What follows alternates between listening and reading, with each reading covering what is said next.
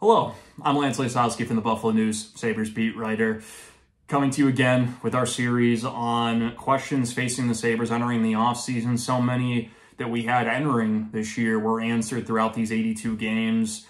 Now there's others, and they're not as prominent, right? Coming in, it was okay. Is Dylan Cozens going to be the second line center? Is Rasmus Dahlin going to take that step? Well, now it's all about improving on the margins for this team. They've got the high-end skill. They know how to score goals. Outside of the goalie question, which we've talked about so much, I wanted to leave it out of this series because it's just so obvious. I've written about it already.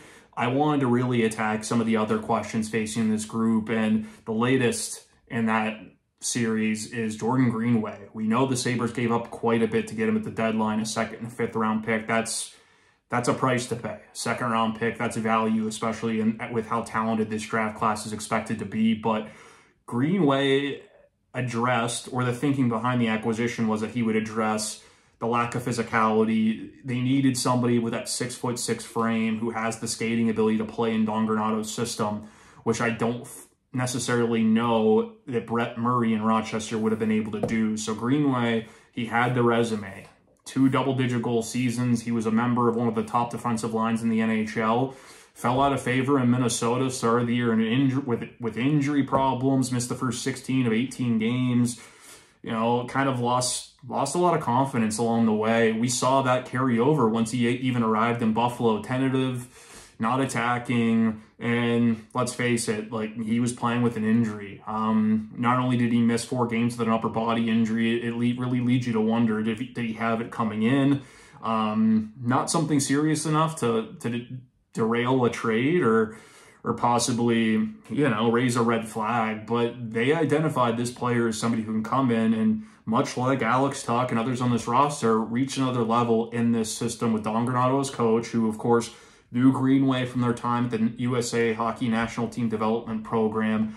And it was a rocky 17 games for Greenway, particularly the first 8.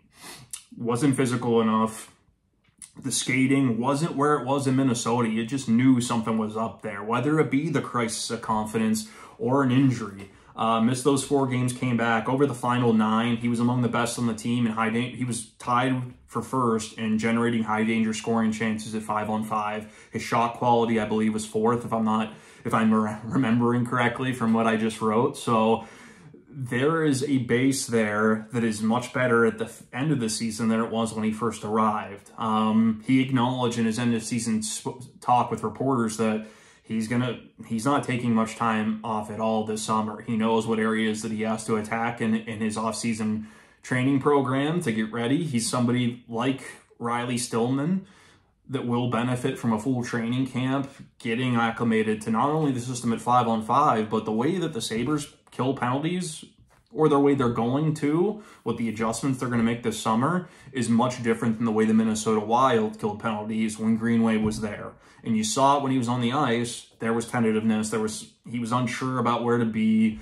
You're not going to have that, or you shouldn't have that in training camp. They need him, you know, whether he's on the 4th line, the 2nd line, wherever he lines up, they need him to live up to the potential they see in him. Granato was the one who banged the table for them to acquire Greenway.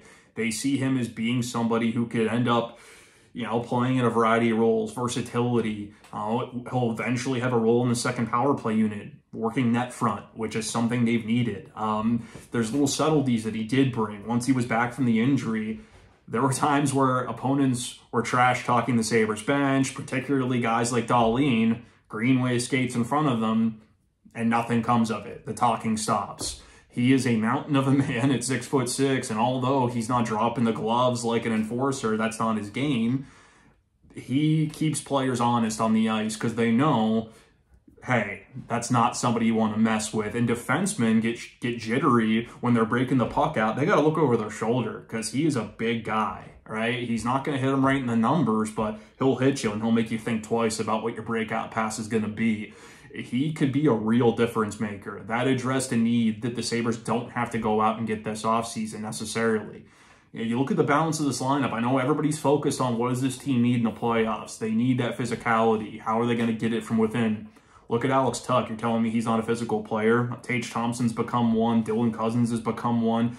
Quinn and Paterka have that in them. They just got to get bigger and stronger. The same goes for Peyton Krebs. He fought twice in a 3-week span, and he brought that feistiness they were looking for. On the back end, they got Matthias Samuelson. They brought in Riley Stillman, who also confidence issue when he arrived, and you can't fix that stuff in the middle of the season when there's no practice time. Now, Greenway, only $3 million the next 2 years. That is a really good number. I think that is another reason why that acquisition cost was as high as it is. He fits perfectly in the room, but now it's time for him to deliver. Like, the excuses are gone once training camp is over in the fall, and he needs to be the guy that Granato-Adams envisioned at the time of the trade. I'm Lance Lysowski with the Buffalo News. Have a great day.